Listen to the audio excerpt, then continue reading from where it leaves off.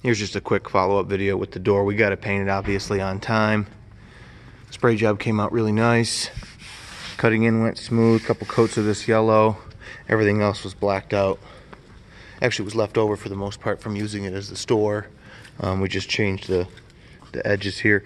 We ended up with house number and some other things to make sure that you knew it was outside. I wanted the door, obviously, to open in appropriately, unlike the hotel doors, which would have opened out under certain circumstances. That kind of changes.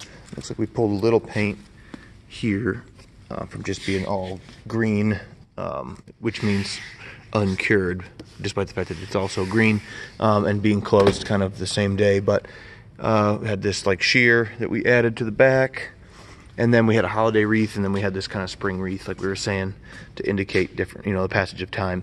And we wanted it to be outdoors for sure, so I ended up wanting this kind of townhouse or village kind of mailbox. And I knew I wanted something like this, but we didn't just go buy it. I actually ran down to the basement and found this plastic bin, and I just you could just spray paint it to do this faux finish. I did a couple colors, but I used adhesion promoter on this first just so that the paint would stay for the future. And then I ran down to facilities and they had some steel. I think these are braces for racking protection and like metal shelving. But if you can see back here, this was the most technical part of building this in a matter of 30 or 40 minutes. Was getting the steel to stick to this, or whatever be a part of this plastic bin, which is probably HDPE or polypropylene. Anyway, 2 quick slices with my oscillating tool in 2 situations, and I was careful to cut the same length of steel and bend it kind of the best I could, and then send it until it stopped on this, which created, a pretty symmetrical. I could tweak it a little bit, bend it around, but then we just rolled up, a newspaper and put it in there to finalize the look. And we may use this mailbox again sometime, but the important part is that we had that nice custom awning color, that green that I had already made for the show. We had enough left to do this, and it came out really nice. We've got a ton of mileage out of these doors. If I would change something in the future, I would get the same reveal up, across, and down. That would also create a heavier box beam out of plywood. This is a 3/4 inch plywood box beam. I created the front, the back, and then put the edges in, which keeps the door opening square. Well, I don't know if you can see that, but we have a little bit of a issue there you can see through, but anyway, it would improve upon that. But the point was that you'd have a door frame that you could take anywhere, whether it was open or closed, and there wouldn't be a threshold. And the double doors are the same way.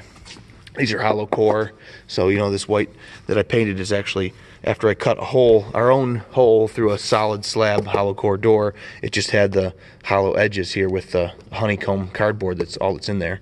So we trimmed it with wood, and that has given it some substance, but also given us, what looks like a finished opening and stuff like that. So you could do that, and you could cut the opening. You can do a full light, half, obviously. You could do a little thing up here and do that yourself rather than buying the door. This is just an interior door. I certainly wouldn't hang an exterior door, spend a lot of money on it. The lightest weight door is going to give you the easiest time with this whole thing overall.